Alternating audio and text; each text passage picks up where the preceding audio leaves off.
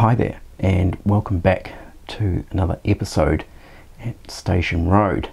Now today we're entering into part 7 of the extension to the Station Road layout.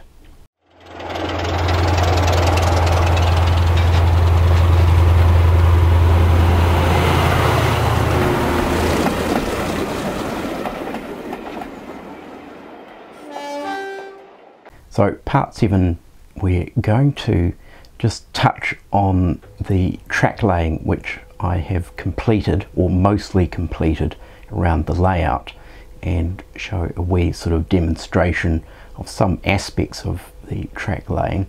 And then we actually get into the point control system that I have adopted for the fiddle yard, and I'll explain sort of how I went about that, and also some of the complexity I actually found in working through the point control system.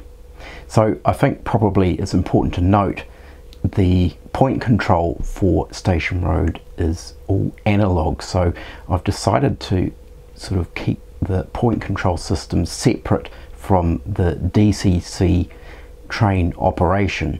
So all the points are controlled via DC power supply and through wired up control panels. And of course the point motors themselves are all solenoid point motors of some shape or form. So there is some Pico, there are a few Hornby solenoid motors in there, and then of course there's the surface mount solenoid point motors. So I think without further ado, let's just get into this video. So I've got a few trains running on the layout at the moment. I've got my Class 33 Belgian, which was a troublesome locomotive on the original incline, and I've now got it operating up the new incline very well, and it's doing a great job with that rake of wagons. And then we've got our Class 37 BR Green, which was the re-liveried 37 from an EWS. So rather than actually go through and make a video showing how I laid all this track, I think there's some methods in laying track that are pretty straightforward, and I had previously done a video on track laying which was in the yard area when I did some realignment, so there's a link in the top corner to have a look at that, which I sort of showed more of a process on it. But I thought I'd just sort of describe what I did with this extension, and in particular this area here, which was relatively complex in some respects, mainly because we have this lift out section here. So at each end we have set track rather than flexi track. Because the set track is a little bit more sturdy, we can get a slightly more accurate alignment of the rails. So in terms of actually achieving a very nice straight section of track, I just simply used a steel ruler to line up on the edge of the rails. When it came to laying this track, of course we knew the distances between each of the rails, and I just simply made up a cardboard template to do this. You can buy those track templates and track setter templates and so forth to get even distances between tracks, but a piece of cardboard and a pencil makes for a good result as well. So when it came to laying this track, really the best method I find is to start where there's any points. So for example here and here, down here, wherever you've got a series of points, is to start there, because that's really going to determine where the spacing is between the tracks, the length of flexi track that you might need, and so forth. So in terms of the actual track laying and the joining between the tracks, a lot of people, you know, they'll cut away a sleeper or two in order to allow for a track joiner to be positioned in there. Now wherever I can, what I actually do is at the end of the section of flexi track, rather than cut the entire sleeper off, I just actually splice the rail shoes off the top of the sleepers, and that way your sleeper is actually going to stay there underneath the track joiner. So it was a similar process over in this area as well.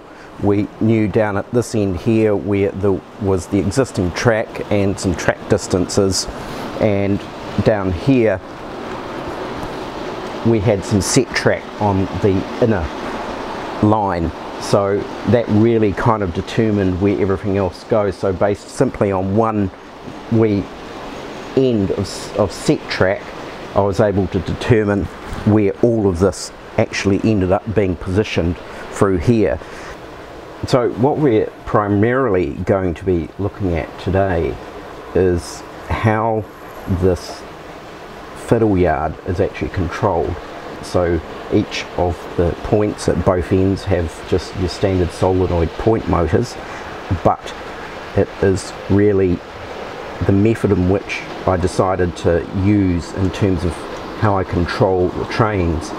So it took me quite a while to figure it out actually. For some reason, when it comes to electrical side of things, it really confounds me. So it actually took several days for me to wrap my head around the electrics for the point motor control here. So we'll get into that now, and I'll describe as best as I can the process behind that control.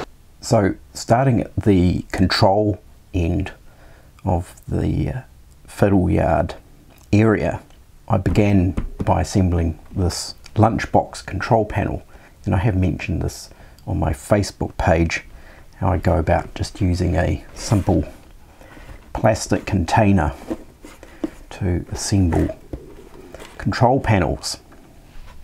So essentially, in a very stylized way, you'll see the up and down line.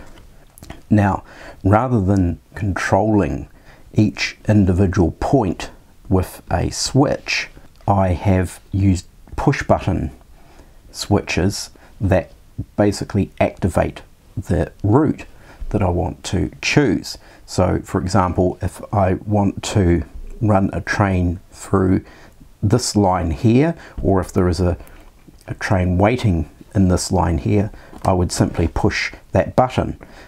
In doing so, it would switch this point to that direction, it would switch that point to this direction, it would switch that to that direction, that one to this direction, and that one to that direction.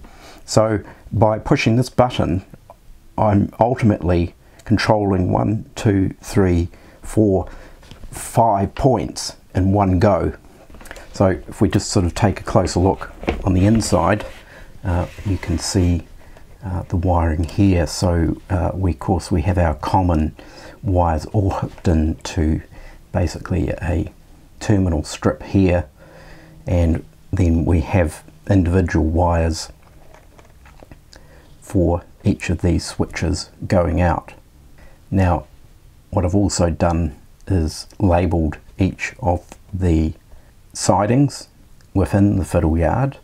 Starting from the top, we have our A, B, C, D, E, F, G and H lines, and then from each of these switches we have another common wire that comes out for each of these wires, and then each wire here is labelled with its corresponding button. So all of these wires will now go into a terminal block when it's all hooked up, and then from there the wires will feed out to the actual fiddle yard itself. So for each of these buttons, the idea is that they will control a series of points in order to activate that particular route. Now I originally just assumed that if I push that button, it's going to change that point, change that point, change that point, change that point, and that point. And simple as that. But on closer inspection and actually doing a wee bit of research, I realise that in, for example, pushing this button here, it's going to actually send a signal to both sides of a coil on one of the points. Or possibly even more than one point, that it would actually send current to both coils. And of course we don't want it to do that. It's just simply through the wiring of hooking up multiple point motors to the same supply that you actually run into this issue. So what I actually found out was that in order to avoid power going to both sides of a coil, we had to create a diode matrix. Now, many of you will ask, what is a diode matrix?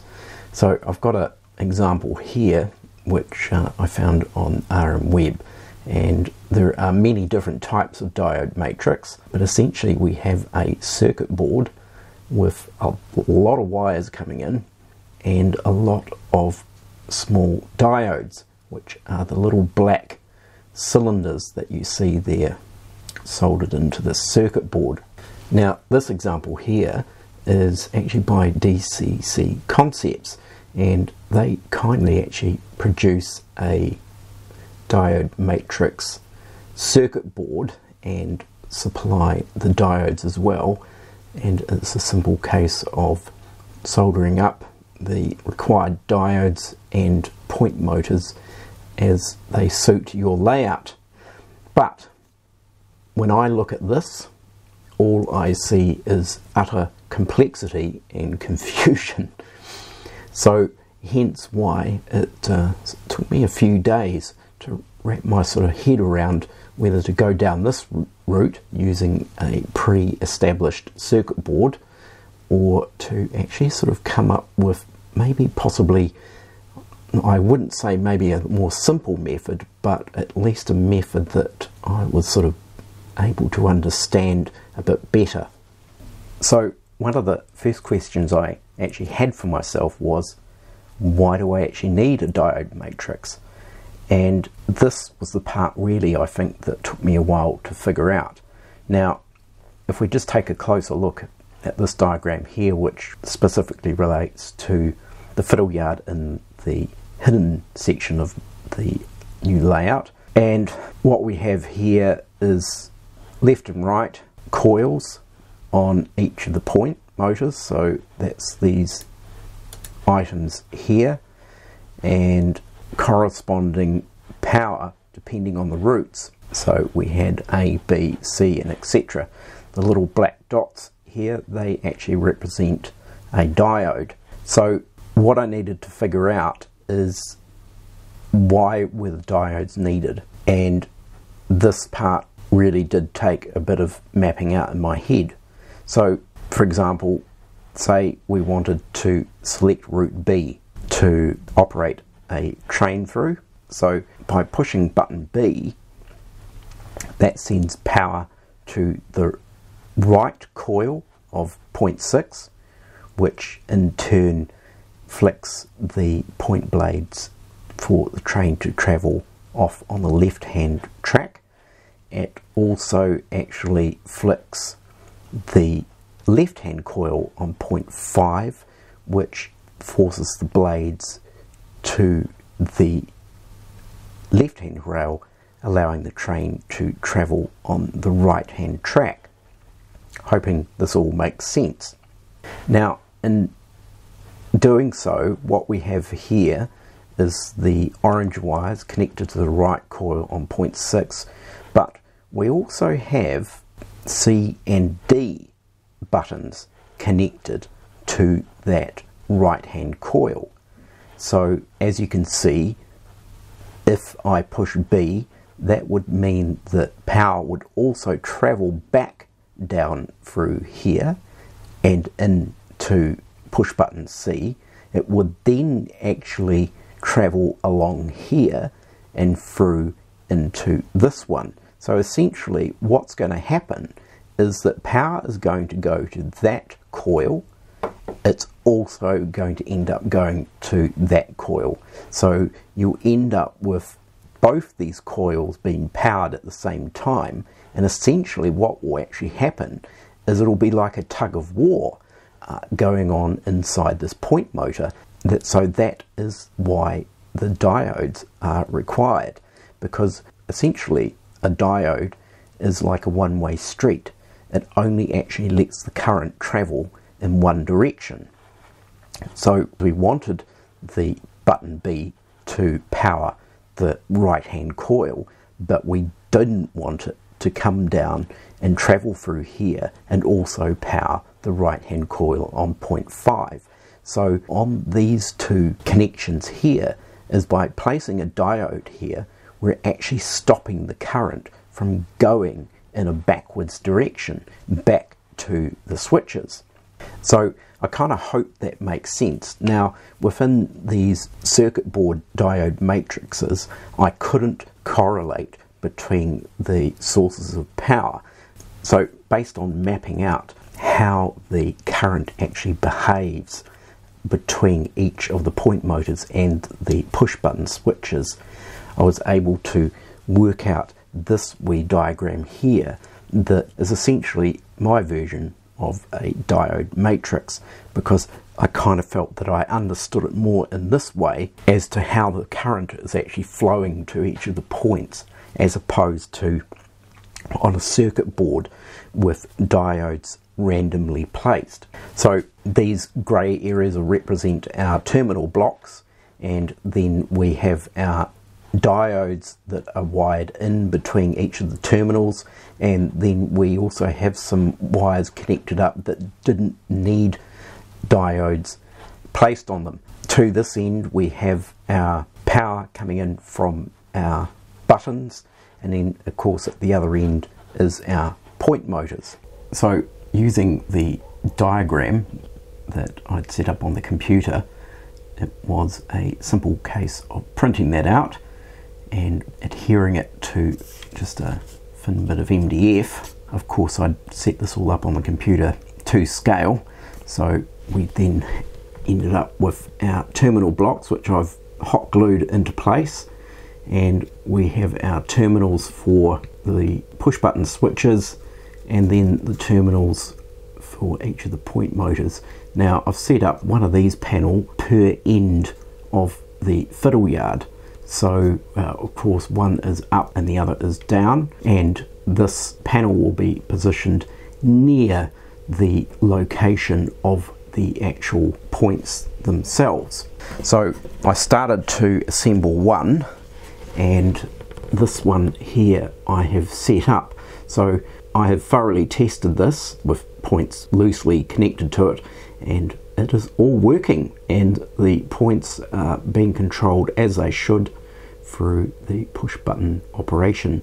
So I certainly hope you found this particular episode interesting, and hopefully it may have actually helped in terms of wondering how the point control system actually works and the use of the diode matrix. Now, whether or not I explained it well enough in terms of its complexity, I certainly hope I have. If any of you have any questions whatsoever, please leave a comment, because I'll be more than happy to answer any questions you might have, or if I need to explain anything in a little bit more detail. So the plan is, in the next episode I'll have these diode matrices up and running, and hopefully I'll be able to capture through video somehow the operation of the fiddle yard point motors. So I'll leave it there for now. Thank you all for watching. Take care everyone, and I will catch you next time. Bye for now.